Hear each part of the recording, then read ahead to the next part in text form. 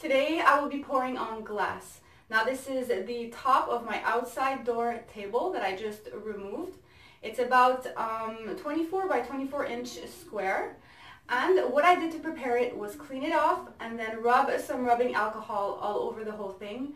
And that's all I'm doing to it. So I'll be pouring the paint directly on it. And I'll be using some different stuff here. I'm going to be using the wood stain that I used for my terrace so that it has a color that fits with my decor. Now this is acrylic paint. I've tried it once before. It does not react a lot, meaning it doesn't create cells or anything like that, but it does give a pretty cool finish. And I'll be using 3 cups of white, which is 2 brands of white acrylic paint, one being the Artist Loft. I'll be using some Colorshift by Folkart purple here that a friend gave me that I can't find anywhere. I'd have to buy it online, but it's not in any store where I live, which sucks. But I have some now, so I'll be putting that in there. I'm going to have some dioxide purple, and I'm going to have some turquoise blue. Now, maybe you can see there's a little black line there. That's how much paint there is in there. So what I'm going to do is I'm going to add the Liquitex Pouring Medium, which is the only thing that I'll be adding. I will not put any in this paint here. I don't think it needs it. It's pretty liquidy already. I'll just add a little tad of water to it. So I'm going to add the pouring medium. These ones, I haven't mixed them up yet, so I'll add that in after. And what I'm going to do now is I'm going to prepare my paints, and I'm going to show you, I'm going to make another line when I'm done preparing this color so that you can see how much water has been added. So just give me a minute, I'll be back. So you saw how much pouring medium I added? The first line is a whole bottle of this small DecoArt, and the second black line is how much water I've added in there to get the right consistency for this color. Remember, every color reacts differently and needs a different amount of water to get that right pouring consistency. So, boom, there you go. So I'm going to start this now, and just keep in mind it might look weird at first because it's see-through. So you're going to see like on the floor my bins and everything, but I'll start pouring and you'll see the paint as usual.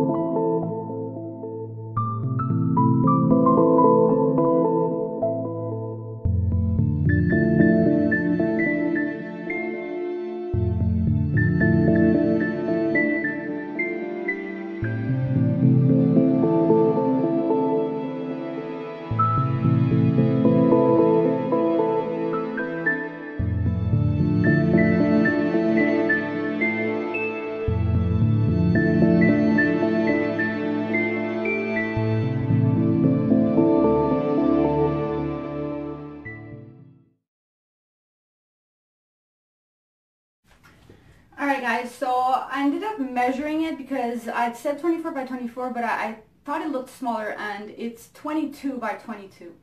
And I have plenty of paint left over here. I have a full cup of white, and I only finished my my purple, this one here.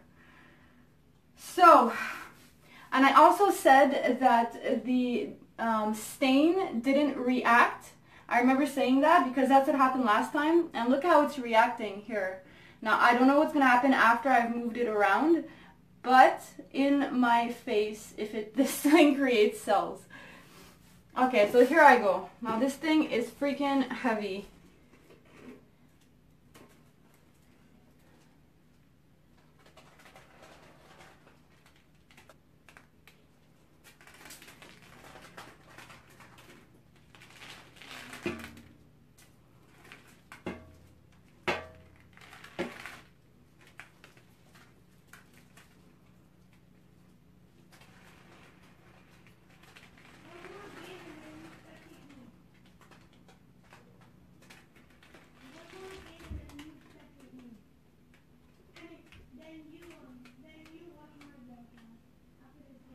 I'm going to leave it like that, and I'm going to use the rest, well, some of my white paint to put here instead of tilting it and like ruining it, because I like it like that.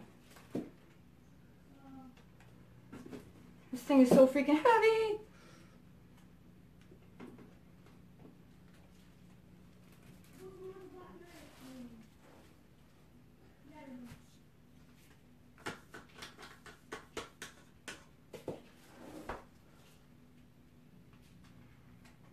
Alright you guys, so I'm going to finish this up. I'll leave the camera on to see if it changes. Loving that Colorshift purple, right? Oh, damn. Okay, and I'll see you guys later.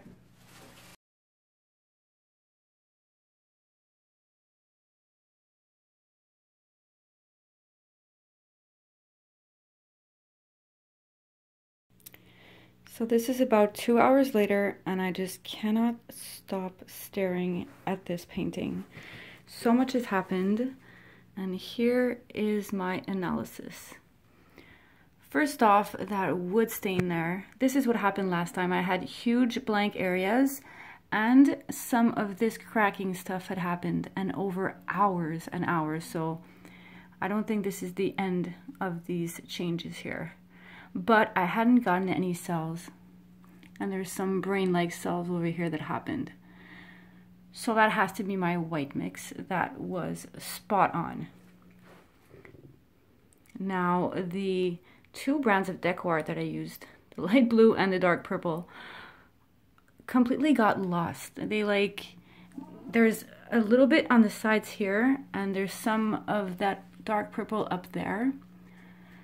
But generally, probably the wood stain and the Colorshift is just so much more powerful. It wiped out the DecoArt. But there's just so much going on here that I needed that blank space. Now check out the Colorshift. You can see right there how different the color is. And who would have thunk that it would have reacted so much like this? I need me some more of that paint. Check that out. Oh my gosh, you guys. Why don't they sell this anywhere here?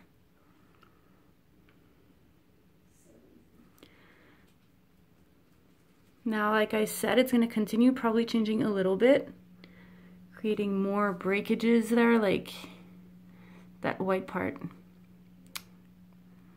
But I will be showing you the dried result set up on my table, and I have to admit I have no idea what product to use to protect this from the sun, and I want to use the best one out there because I just love this. So if any of you guys know what I can use to protect this as best as possible for outside, please share. Do that part over there. Madness. All right, so overall look. Stay tuned for the dried result. So check out my table. It's all dry now, and it dried so quickly once again. And everything is pretty much exactly the same. I'd say that there's a little bit more of those little cracky effects there. You can see that more happened. And the purple came out a lot here. And it came out a lot over here too, which is awesome. Look at that madness.